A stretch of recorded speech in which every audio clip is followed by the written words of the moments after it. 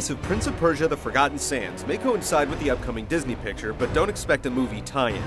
After his Technicolor identity crisis in 2008, the prince is back in a form closer to tradition. The result hews close to what you'd expect. Is this enough in 2010? You ask as if I were a ruffian, a wanderer with no place in this palace.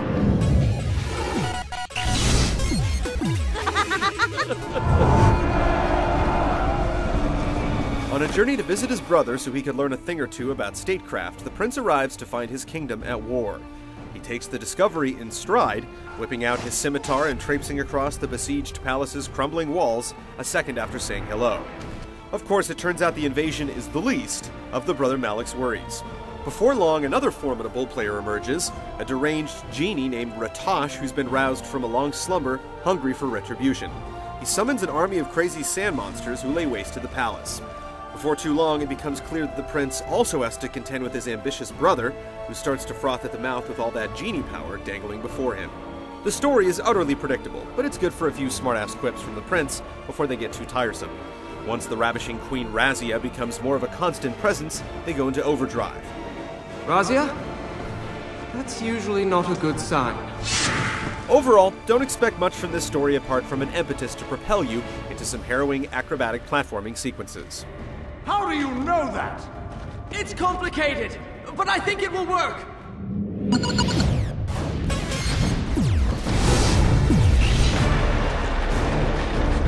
You'll spend the bulk of your time in the Forgotten Sands hurtling through elaborately designed environments with an increasingly complex arsenal of movement abilities.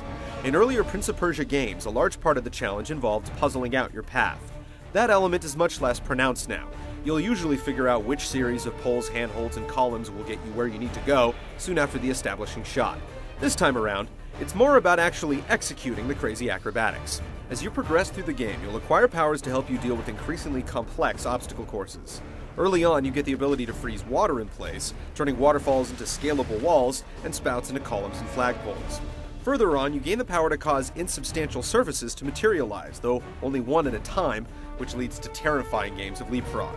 Late in the game, the platforming sequences begin to incorporate both of these abilities, and when they're at their most complex, they can be quite demanding. Bookending, the acrobatic sequences are large-scale melees that at times feel more like Dynasty Warriors than Prince of Persia. The prince may not have completely lost his aerialist flair, but this is certainly the most plodding you've ever seen him.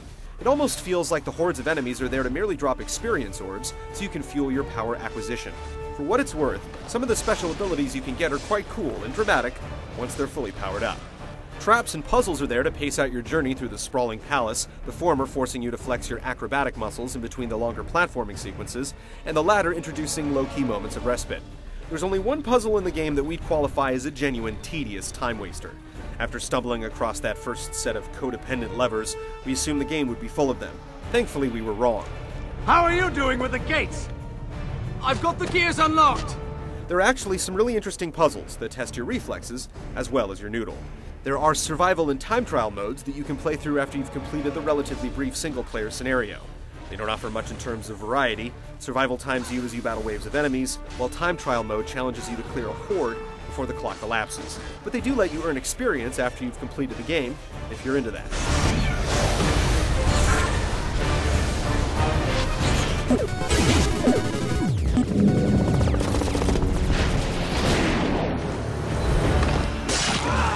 To its credit, The Forgotten Sands often makes you feel like your hands are working faster than your brains when it comes to some of the more complex acrobatic sequences.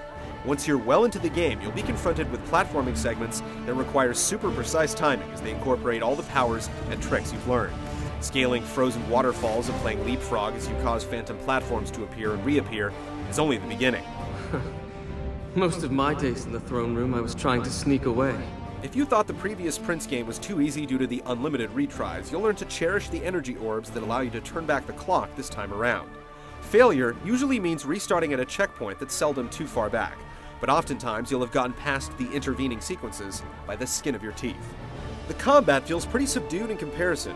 You feel accomplished enough with your slim repertoire of attacks, stuns, and aerial moves, but it quickly becomes apparent that you can simply mash your way through most fights. There's some variety to the enemies. You'll have to kick enemies with shields before you can kill them, for instance, but for the most part, you can breeze through the hordes by mashing your attacks and dodging when you see a big guy telegraphing his blow. we were hoping for a bit more from the prince's grand return.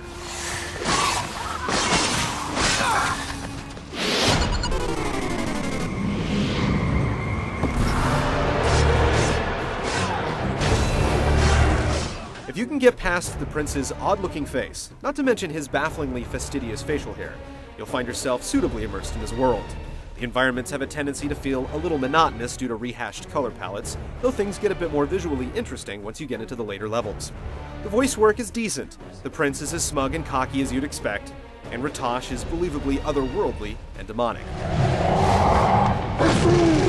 Overall, the presentation has its stirring cinematic moments, but the minute-to-minute stuff won't make too strong an impression. We are not so short-lived as humans, or so quick to forget things of vital importance.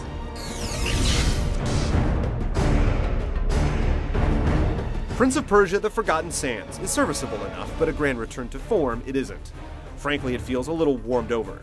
If you've been pining for a Prince of Persia game that's closer to what you played last generation, this one will do for a rental. Here's to a more proper return to follow soon.